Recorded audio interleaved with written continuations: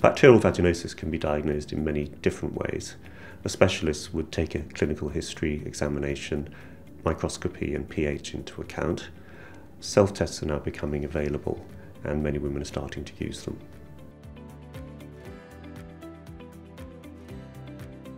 There's the convenience of doing a self-test at home rather than having to go to a clinic, and most of those are based on measuring the pH.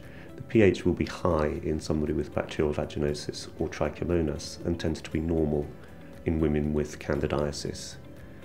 If you have the typical symptoms of a fishy smelling, unpleasant discharge and a high pH, you can be reasonably confident that bacterial vaginosis is very likely.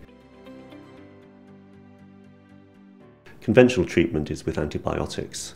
But increasingly we're getting concerned about overuse of antibiotics being bad for the individual and bad for society with resistance developing.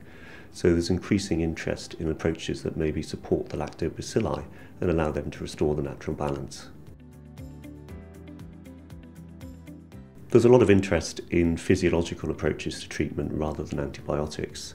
These would include lactic acid, which is the natural acid in the vagina, prebiotics, which feed the good guys, and probiotics, which are more of the good guys being put in directly.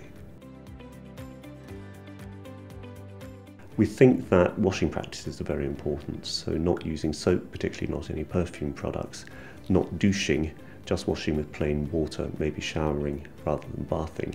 It can be helpful in preventing it from coming back. When should a woman see her doctor with these symptoms? I think if you've never had it diagnosed before, it's useful to get a proper diagnosis made and advice on treatment and management. Pregnant women, particularly if they have a history of a bad outcome, will benefit from having it properly treated if they have bacterial vaginosis. And if it's frequently recurrent, not responding to treatment or very troublesome, again, I think it's worth seeing a specialist.